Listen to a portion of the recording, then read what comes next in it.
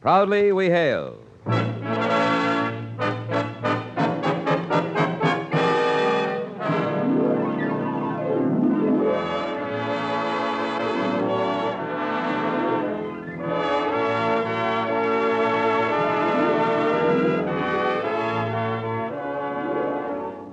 From New York City, where the American stage begins, here is another program with a cast of outstanding players.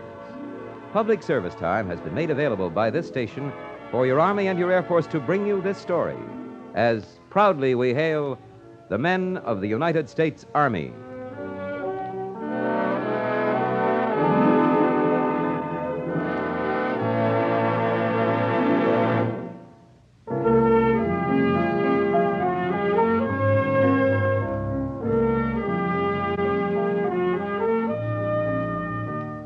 Our story is entitled Orphans of the Storm, a tale of the nobility of warm, sincere people, as proudly we hail the men of the United States Army and the wives of its members stationed around the world. Our first act curtain will rise in just a moment, but first, young man, why not let a thought for tomorrow be your thought for today? Right now, your United States Army, the senior service, needs qualified technicians in such varied and interesting fields as radio, radar, meteorology, photography, and many, many others. Yes, you can be trained to do a job and acquire a skill that will be of great benefit to you for the rest of your life. You can also take pride in the fact that you answered your country's call in time of great need. Why not let a thought for tomorrow be your thought for today? Visit your nearest United States Army and United States Air Force recruiting station and enlist in the United States Army. Remember, let a thought for tomorrow be your thought for today. And now your Army and your Air Force present the proudly we hail production, Orphans of the Storm.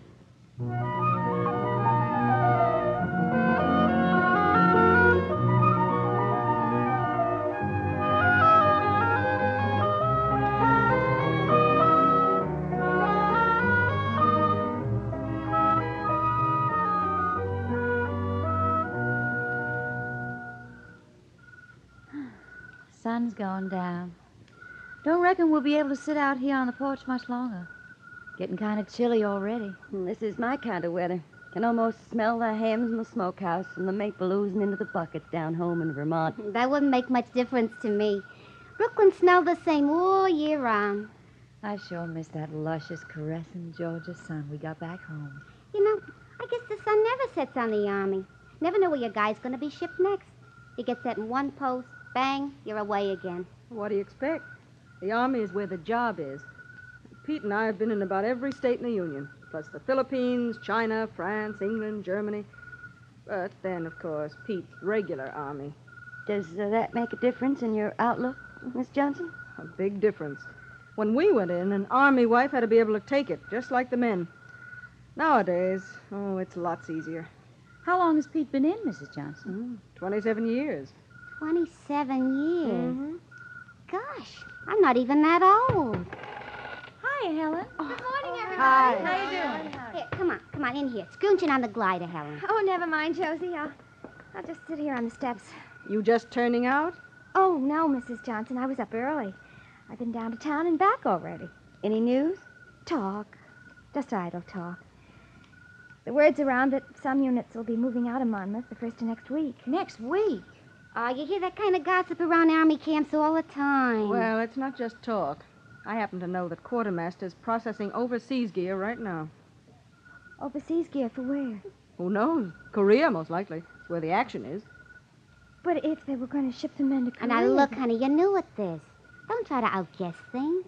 But Korea, that'd mean the wives would have to stay behind. Oh, the Army's got enough problems out there without having to handle a lot of dependents. Oh, Helen, you all right? well, I haven't been feeling too good. You're looking kind of poorly. Have you been to the doctor? Oh, I'm all right, really. I've got to go now. Promised Bob I'd meet him at the post cafeteria this morning. I'll see you all later. So long, So Helen. long. There's something wrong with that girl, I know. I don't know. Her husband's a smart kid. He's one of Pete's best boys, but If you ask me, they're not getting along too well. Oh, maybe the mention of Curry upset her. After all, she's just a kid. Yeah, it's the trouble with the young people these days. Get upset too easily. Now, when me and Pete went into service, people had a different outlook on life. They didn't go around... Excuse me, Mrs. Johnson. I gotta go upstairs and write some letters.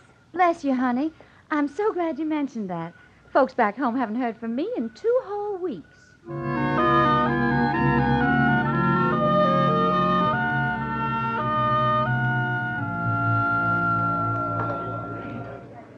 Here you are, baby. How's this? Oh, it's fine, Bob. We can talk here. You sure you don't want something else? Soup, maybe? Oh, no, this is plenty. You're the boss.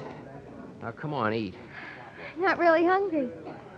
I shouldn't have ordered this.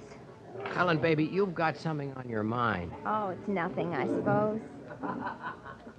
Except I heard some talk this morning when I was downtown. Talk? About some of the units moving out of Monmouth. Oh, that. Martha Johnson says you may be going to Korea. Look, honey, ever since I've been here in Monmouth, the gossip has been scattering us in all directions. Oh, I know it may happen, and I'm not complaining. But I just wish we wouldn't have to be separated at a time like this. Bob, I saw the doctor this morning. You did? He confirmed it? Yes. We are going to have a baby. Wow. Me, a father. Pinch me, I'm numb. Holy smoke, me, Bob Porter, a pappy. Bob, please, everybody's turning around. Oh, baby, this is wonderful news. It's wonderful. Bob, not here, please. Here, there, any place. Kiss me. You're mad. I'm mad as a Marge hare. Where's the cigars? I gotta get a lot of cigars. I gotta tell somebody. Hey, Pete! Pete Johnson! Bob. Pete, over here! Bob, everybody's looking at Let them look. Let them listen. How often does this happen to a guy? Hey, what's hit you? Hello, Helen. What did you do to this guy? Just made me the happiest guy alive. That's all. Sit down, Pete. Grab a chair. Yeah. Pete, what do you think Helen just told me? Am I supposed to guess? You'd never. Let me try. She just told you you're going to be a father. She just told... Yeah, that's what she just told me. How did you know? You lunkhead, you lit up like a neon sign. It's written all over you. Congratulations, kid. Have a cigar. I'll go get some cigars. Have some coffee, Pete. Bob, will you calm down? Now, you're not the first one this has ever happened to. Let him burst a tendon, Helen. Martha and me were never that lucky. You must be a very happy little lady. Oh, I am, Pete. And a little bit scared. She's worried, Pete. You know all the talk about the unit moving out. I told her to forget it. Yeah. Kid, I'd like to tell her to forget it, too, but, well, you'll know pretty soon, so I might as well tell you now. We are moving out? The alert's just been posted. Our unit's called for a briefing session in the gym tomorrow morning. Where are we going? European Command. Germany. Oh, Bob. Then I can go with you. Yes, darling. You'll be able to join me. And we can be together when our baby's born.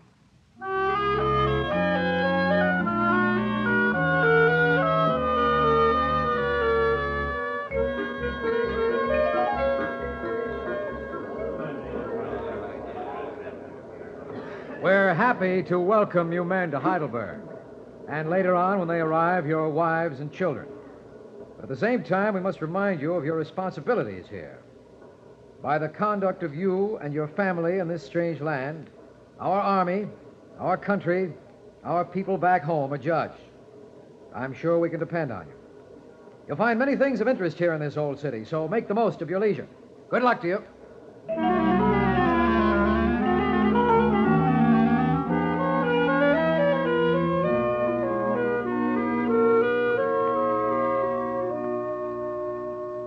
Wow, I'm ready to relax and show you around, honey. Join us, Chet? Yeah, that may apply to you, soldier, but this little old doll of mine's got me booked for some curtain hanging, carpet laying, floor polishing, and the like in our new quarters. Oh, Helen, you just got to drop around and see the little old house we got. It's beautiful, so quaint. Hey, guys, gals, how'd you like to see some of the countryside around here? What? Yeah, one of the old hands of special services offered to take a gang on a hike. Like to go along? Hey, sounds swell to me. It'd do you some good, too, Helen. You know, the doc said plenty of fresh air and mild exercise while you can. I'd love it. Mark me absent. It's too cold for me. Cold? Well, honey, you gonna warm up Ducky as you get along. Well, we're going to start out in about an hour. There's a little inn up beyond a place called Oopstadt. We stay there tonight, tomorrow night, start back Sunday morning. What do you say? Well, it seems very wintry, but if Chet wants to go... How much is this here safari gonna set us back? Buttons, Chet, just buttons. Buttons we all got, so let's get going.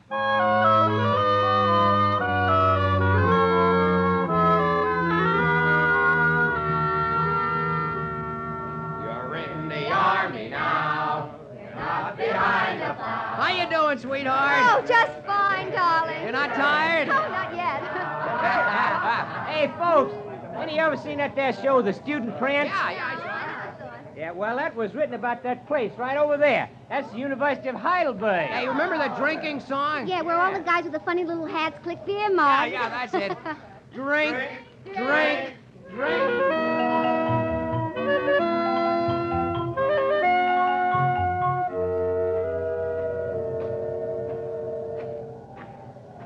I'm getting mighty tired.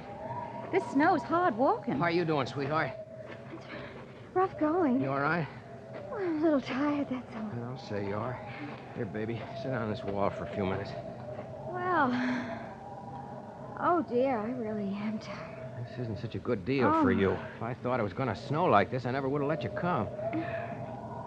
Got any idea where we are, Bob? None whatever. I'm a babe in the woods around here. It seems to me the snow's getting thicker.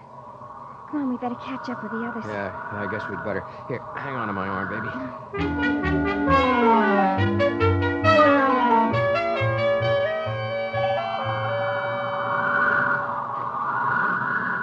Hey, Hobie! Chet! We must have taken the wrong road. Bob, we're lost. Don't get excited. Everyone's very friendly here. We'll get in somewhere. I'll try to raise somebody. Hey! Hobart! Casper! Oh!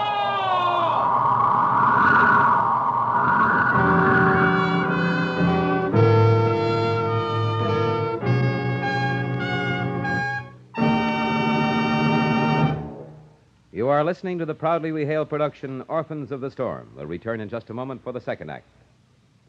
Among the proudest men in uniform today are the soldiers of the Army's Airborne Service.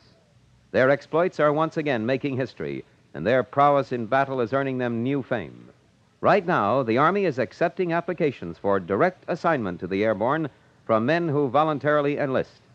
It's an opportunity to associate with a top-notch group of men in an outfit that's second to none.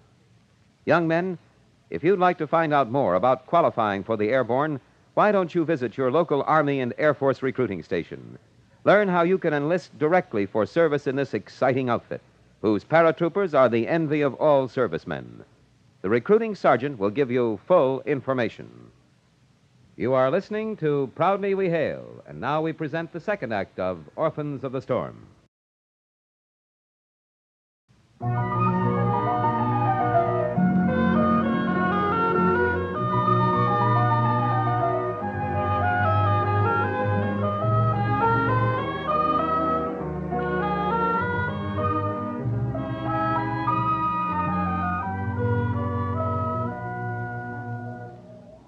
Superior, I'm hungry.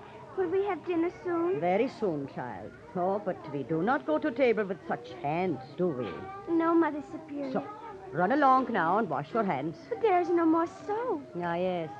So we will soak the hands a long time, yeah? Yeah, Mother Superior. Run along now or you will be last at table. Yeah, Mother, I go. Oh, Mother Superior. Yeah, Sister Marie. Sister Paula says she will have to use more potatoes in the stew. There's not enough meat. So then we use more potatoes. Yeah, but then there will be no potatoes for the children's dinner tomorrow night. In that case, sister, we bake bread in the morning, as best we can. Oh, dear, such a problem. 76 little mouths to feed and 12 of us. With what? The children must not go hungry. Oh, look at that child. Fritz, what are you doing at that cold window? Come, child, you will get sick. What are you trying to show me, little one? Oh, he is pointing to the window. Listen. Oh, bless me, I believe I heard someone. There is someone out there. Heavenly Father, in this weather, we must open the door, sister. Yeah. Come this way! Mother Superior, get back. The wind will cut through you. I am quite all right, sister. Hello? Do you hear me? Yeah, I hear you. Oh, it is an American. Come this way! Yeah, thank you. Oh, poor man, he sounds exhausted. Go back, children, go back. Get back from the door. Go back. There he is, Mother. I see him. He's carrying something. Somebody in his arms. It's a woman. Oh, let me help you. Here, over here. That's all right. Let me help you. Just let me come in. Oh, by all means, young man. Here, put the young lady down here on the bench. We will prepare a more comfortable place for her. Thanks. Thanks a lot. You poor children. She passed out. The going got too rough. Sister Mary, fix a place by the fire. Put on more coal. Send the children to the playroom. Hurry. Yeah, Mother Superior. Where are we? What place is this? This is St. Joseph's Orphanage at Upstadt. And your sisters? Yes, my son. Sisters of Charity. Sisters of Charity. We're not of your faith. Does that matter? My dear young man, in times of trouble, we all must have a like faith. A faith in each other.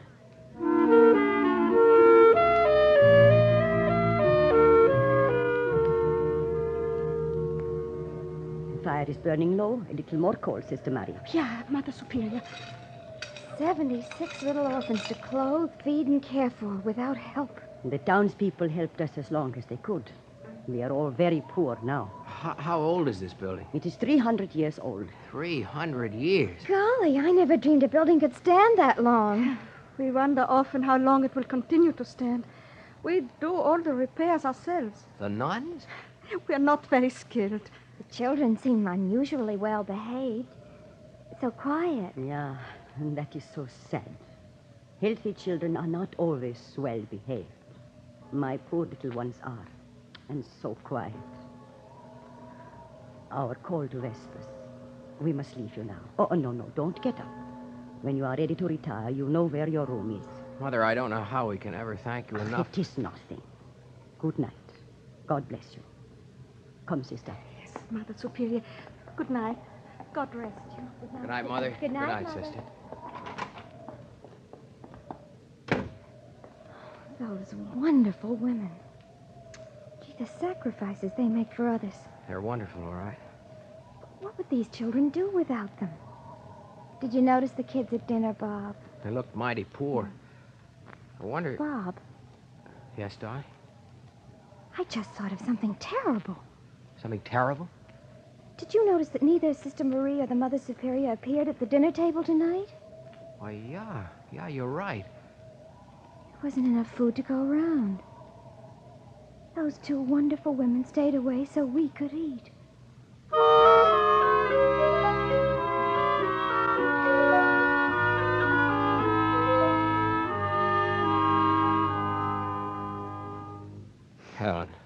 Helen, baby, what's the matter?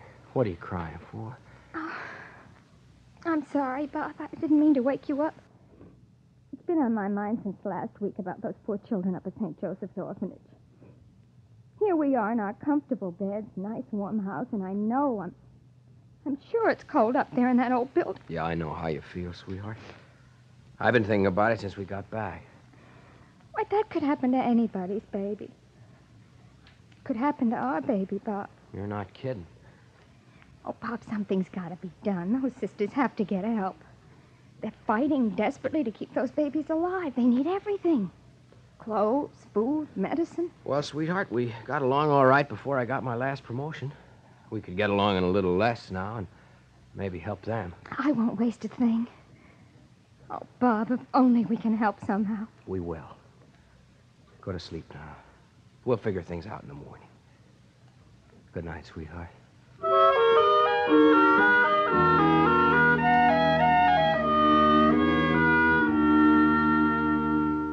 Martha, I don't care if they bought out the whole PX. Then just tell me what they're doing with all those things, Pete. I don't know what they do with them. It's none of our business. They're spending their own money. Now, look, Martha, you've got all the women on the post talking about those two kids. All right, Pete. I won't say another word. I suppose she can do what she likes. But you're Bob Porter's superior. You've got a responsibility. Okay. I've got to get over to the post. Come on. Kiss your old man goodbye. You're a great old gal, Martha, but when you open your big mouth, you sure can fan a lot of breeze. Bob,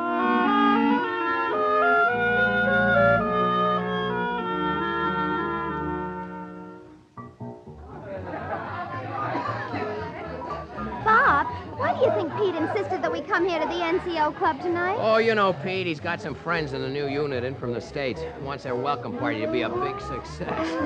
Gosh, it's so long since we've been to anything like this. I told him it was too rich for our blood. You can say that again. Do you know something, baby? What, Bob? We're here as Pete's guests. He insisted. He's paid? Yeah, the whole tab. Oh, Bob, you mustn't let him do that. Try and tell Pete that. He didn't want me to tell you, but... Ladies and gentlemen! Hey, quiet, please, quiet! One of the old hands has got a few words to say to you. Here he is now, our boss, Pete Johnson. Thanks. I know you're all having a swell time, and I don't want to interrupt the party, but I got something I want to get off my mind. There's been some talk around the post about two people who've been buying a lot of stuff in the PX lately. There's stuff like caps, mittens, blankets, and such. Bob, he means us? Hold it a minute, baby. I took the trouble to find out why these two people have been buying this stuff. And now here's the story. In their own quiet way, they've been spending all their extra money to help out a lot of poor kids at that orphanage in Upstadt. That's the place that took care of them when they were lost in the storm. I think we owe these two people a real hand for what they've tried to do all by themselves. There they are, over at that table there. Bob and Helen Porter. Oh, Bob, this is awful. Beats me. So that's why that old son of a gun insisted we come here tonight. He planned it this way. Oh, Bob, I'll die. I'll just die. Bob, Helen, I want to apologize to both of you. Now, why didn't you let anybody know what you were up to? Helen, I could just kick myself for not finding out what you were doing. Well, the sisters were so kind to us that we wanted to do what we could to help them. I realize now it must have looked strange, the stuff we bought. But the job still isn't over. Why don't we all get together and figure out a way we can help with the orphanage from here on in? Yes, now that makes sense. Tell you what, suppose we round up the women on the post for a meeting at my house. The weather's good. We can meet out on the terrace. Fine, you can count on me. Oh, I think you're all just wonderful. I don't know what to say. I don't know what to do. Well, I do. Yes? Let's dance.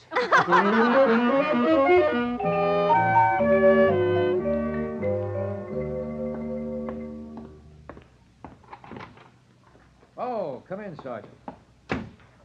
You, sent for me, sir? Yes. You and that wife of yours certainly have stirred things up around this post, Sergeant. Every place I go, I stumble over toys, heaps of clothes, crates, and boxes. Seems to me you got the whole post working for the orphanage at Upstadt. I hope, sir, you don't mind. Mind? Who said anything about minding? I think this is a swell thing you're doing, Sergeant. But you need a little more help. Yes, sir. Tell your wife I'm turning the playhouse over to her for the next couple of weeks. She can use it as a marshalling station, repair center, or whatever else she wants to call it, for the stuff the women are gathering for the orphanage. That's wonderful, sir. There's nothing wonderful about it. It's the least I can do. Okay, that's all, Sergeant. Thank you, sir. Oh, Sergeant. Yes, sir? Tell the missus to let me know what she needs in the way of transportation to haul the stuff. I'll attach a truck or two from the motor pool. Yes, sir. Thank you. Golly. Well, kid, what did the captain say to you? Pete, I just made a discovery. COs have hearts. Honest, Pete, they have big hearts. Oh,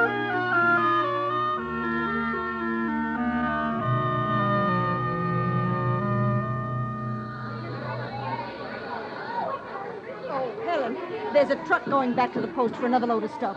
Have you any instructions for the driver? Oh, yes, Martha. Would you please tell him to bring the lumber for the storm vestibule out on the next trip? The boys are waiting to put it up. Oh, Mrs. Porter, you have spoiled all of us, big and small. It's been a pleasure, Mother Superior. It is wonderful. Everything is wonderful.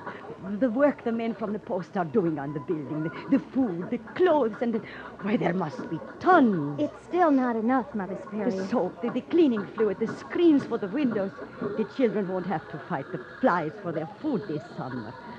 Mrs. Porter, I do not know Now, how... wait, Mother Superior. My husband and I wanted to thank you once for giving us shelter from the storm. And you wouldn't listen to our thanks then. I'm not going to hear yours now. God will thank you with his blessings. It is better so. Hey, Helen, there's another load of stuff outside. Swings, slides, seesaws, sandboxes, and parallel bars, stuff like that. Dear heaven, is there no end? Oh, that's for the new playground. Around the back, Chet, where the boys are grading. They're waiting for you. Okie doke, round the back it'll be. You know, my dear, this will be the first time most of the children have ever been on a swing or a slide. They will be so excited they will drive us all mad. Thank God. Helen, honey, look at this. Look what I just got. Oh, what is it, Bob? It's a copy of a letter sent to every Signal Corps installation back in the States. A letter from whom? Oh, this is great. Listen to what it says. There's a lot of stuff about what we're doing here at the orphanage, but here's the important part. It says, this is a project worthy of the men and ladies of the Signal Corps everywhere. I know you will all want to contribute. How do you like that? Contribute. This letter will put us over like crazy. But, Bob, who's the letter from? Honey, it's from Brigadier General Rex V. Corbett, Jr., Signal Officer, U.S. Army, Europe. General Corbett. Ah, you Americans. Your generosity and enterprise are incomprehensible. Oh, that's wonderful news, Bob. This project has gone far beyond our wildest dreams. Well, I guess we're over the hardest part. What's the matter, honey? Oh, child, are you ill? It's all right, Mother Superior. I think I've got a little project of my own to take care of now. What do you mean, honey? Bob, how quickly can you drive me back to town? What do you want to go back to town for now? Because there's no maternity ward here, silly. Maternity ward? Wow. Mrs. Porter. Helen, for the love of Mike. No, for the love of you. Now, close your mouth and let's get going. We're wasting time.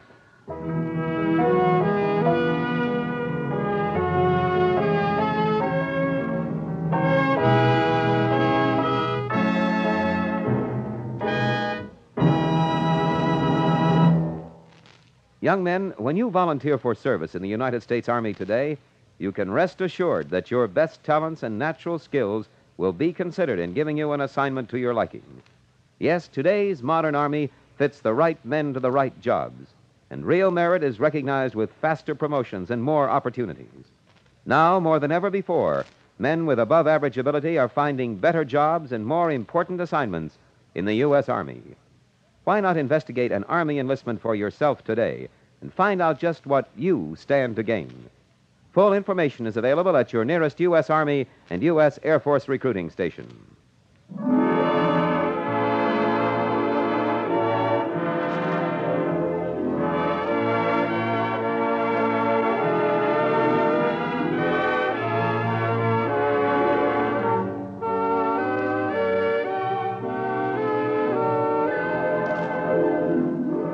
This has been another program on Proudly We Hail, presented transcribed in cooperation with this station.